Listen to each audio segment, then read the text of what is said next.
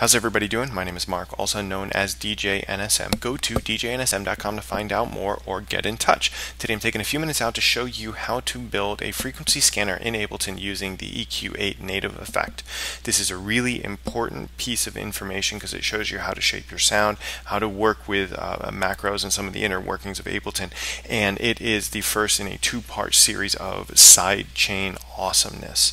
So this is a Twitter challenge thing where I'm looking to do some more challenging stuff via interacting on Twitter. So let's jump right in here and start with our two tracks required. The first track we're going to be working with is what we will call a source track. The second track is a listener track. Next up, we will need to modify the I/O settings, and we will take the audio from the source and we will set this to pre-effects. You can also go post, stay away from post FX, stay away from post mixer. I usually use pre. Now set your monitor to on, and this is a best practice thing you should always do. Set your audio to sends only, and then right click here and disable all sends. What that does is it prevents audio from leaking into your main mix and creates what we call a dead track. And a dead track is just where audio goes and basically goes to die, and then we tap into that via listener tracks in other areas. So for the sake of our demonstration, we're going to set this to master, and then we're going to take the volume down on our source track, so we will be listening through the listener track. Here, take a look. And all we have going on here is that via some pretty straightforward awesome routing, we have the source track going into the listener track, then into the main mix. So next up, find yourself a generic EQ8 and drop that on your listener track. Group that, expose your macros, turn off all but the middle EQ, or I'm using EQ channel 4. Choose the Bell EQ type, which is this one right here. Now assign your frequency to macro 1 and your Q or resonance to macro number 2. Turn gain all the way up. And then for the build, we're going to start with Q turned all the way up. I'm just going to sweep the frequency into the middle. And I like to have scale at 200%. That's a personal preference. So we're kind of sort of technically done. And what we have right now is a really crappy frequency scanner. I'm going to let you hear it really quick.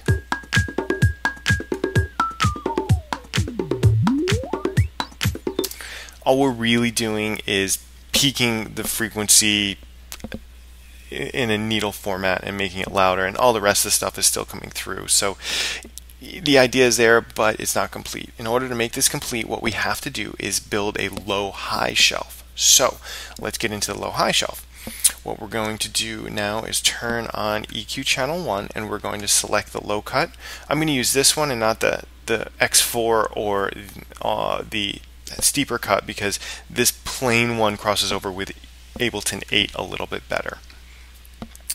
And we're going to set the Q to about 0.72. There we go. Next up, we're going to turn on EQ channel 8. We will select the high cut, and again, I'm not going to use the 4X. I'm going to just use the generic one because it crosses over with Ableton Live 8 a little bit better.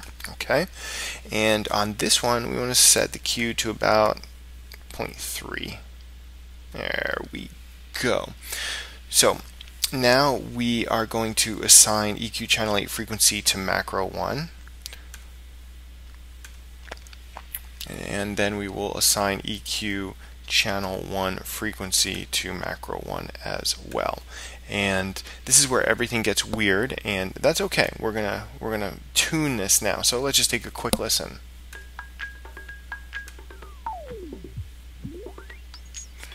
You may not have heard that, but it's working. It's just cutting too much of the sound out. So we have to tune it.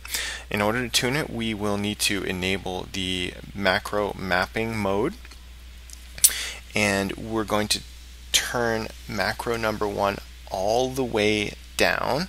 We will select EQ channel 8, and then you can tap on the frequency here, and that'll pull it up automatically in your mapping window up here.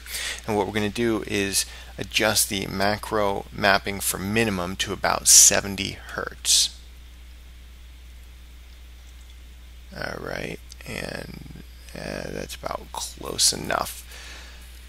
Now we're going to turn macro 1 down here all the way up, and we're going to select EQ channel 1, and we're going to set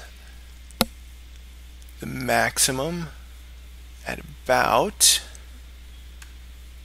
make sure we get the right one here, blink, there we go, set the maximum to about 17 kilohertz.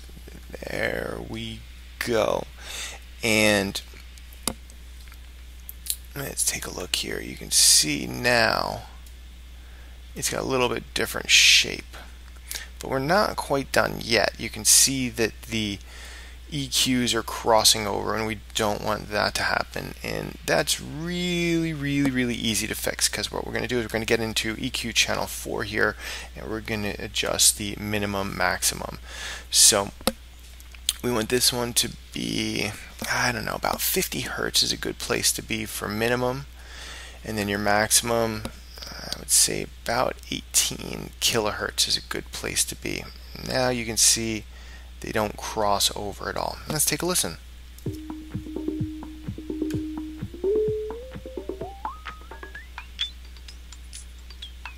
You're done. That is it.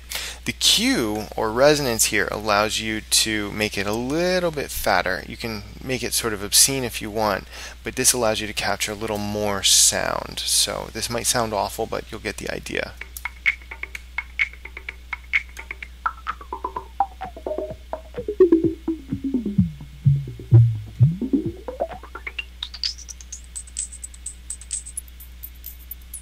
There you go. You are done. And again, best practice is to set this to your sends only so you don't leak that sound out. It's adding a lot of decibels to a specific frequency and get you in a lot of trouble. So now you have a basic scanning track, and this is ready for some sidechain awesome. Hope you found this helpful. Again, my name is Mark, also known as DJ NSM. Find out more about me at djnsm.com, and I will see you on the next video in this series where we dominate the sidechain. Thanks again.